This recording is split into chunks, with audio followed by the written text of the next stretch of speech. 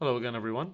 So I'll be taking you through a demo of the app now. When you first open the app, you are greeted with the login screen. If you don't have an account, you can register an account on this screen.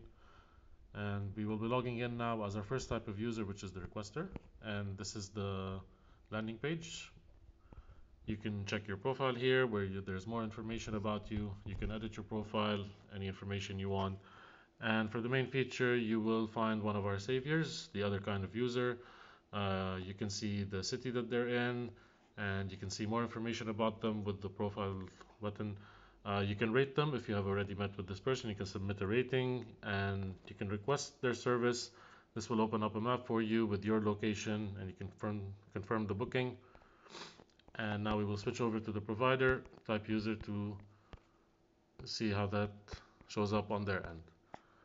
And so the same way, they also have their profile. They can edit their profile with one added thing, which is the green shield that you see there, and that is the verified shield. And this will happen after they have sent some verification documents, which they can do here. They can choose from their gallery. And then they can see the request here. This is the request that we just sent. As you can see, it's still pending. They can see who it's from with this button, and they can either accept it or cancel it. And if you go ahead and accept, it will open that location in the Google Maps, and they can go ahead and track it. And if you come back, you can see that the status is changed to active, and if they cancel it and they refresh the page, that request is no longer there. Thank you.